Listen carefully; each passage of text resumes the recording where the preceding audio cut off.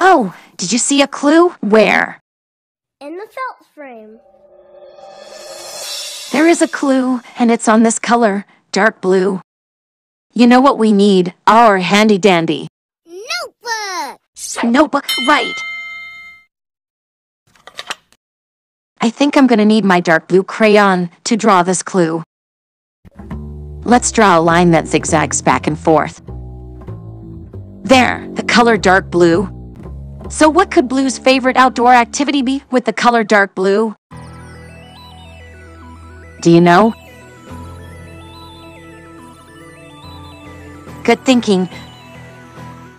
But I think we need to find some more clues to figure this out.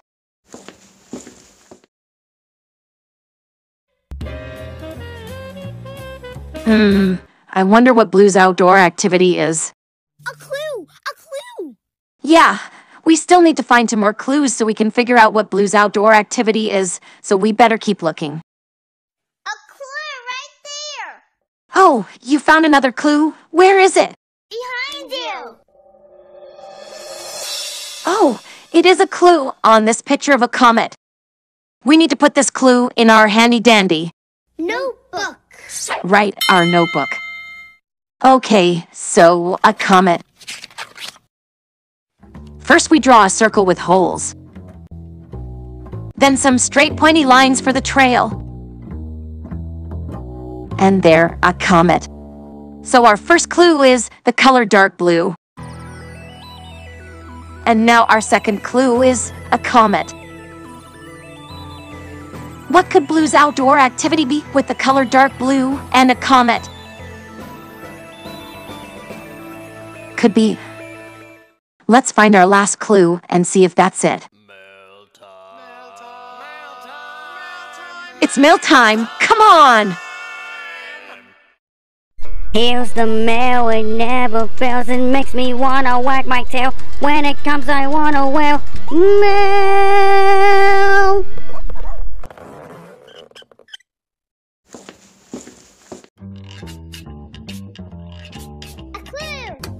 Oh, you found our last clue? Where? Right there!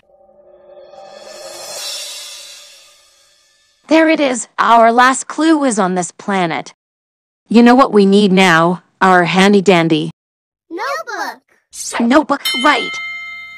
Okay, so a planet.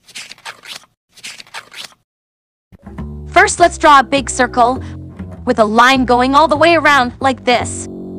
There, a planet.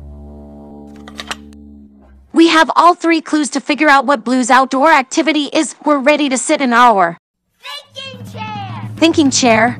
Let's go.